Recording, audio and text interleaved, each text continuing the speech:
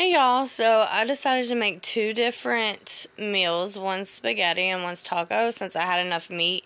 And this is going to last for like the rest of the week. So obviously there's the meat cooking.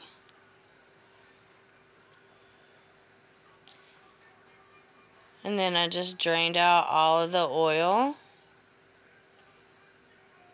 And there's the spaghetti. And yes, I do wait for the water to boil before I add the spaghetti noodles in. And then there it is, drained, of course.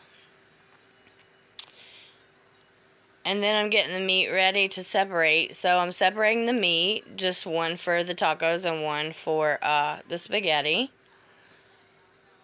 And I had 2 pounds of meat, so I used 2 taco seasoning mixes.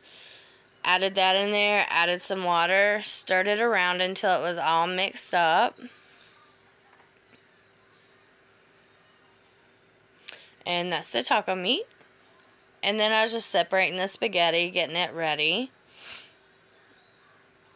And there's the spaghetti sauce that I just heated up, jarred.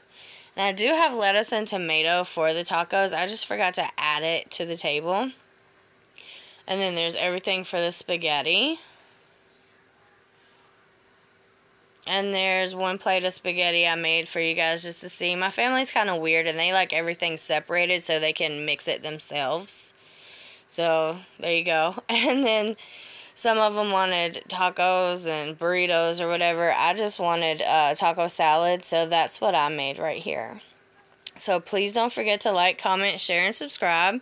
And welcome to the channel.